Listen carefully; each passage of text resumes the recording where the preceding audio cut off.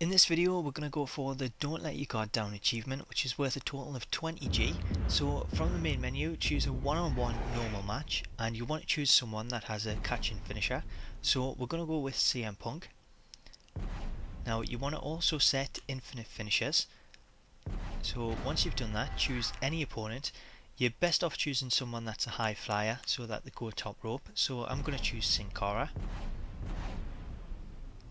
Now on the next page you want to set the match experience to quick and turn off the entrance and then hit play. Now once the match loads up, what we're going to do is we're going to Irish whip Sin Cara into the turnbuckle, and from here we'll place him onto the top rope. Now by doing this it puts him on the top rope, and with him being a high flyer he's got more chance to hit a high flying move, which then we can try and catch and perform a catching finisher. So once you do put him up on the top rope, move back, and all you have to do is keep on pressing the finisher button, and it's not actually timed, so you can just keep pressing it as fast as you can, and as soon as he jumps off it'll do it.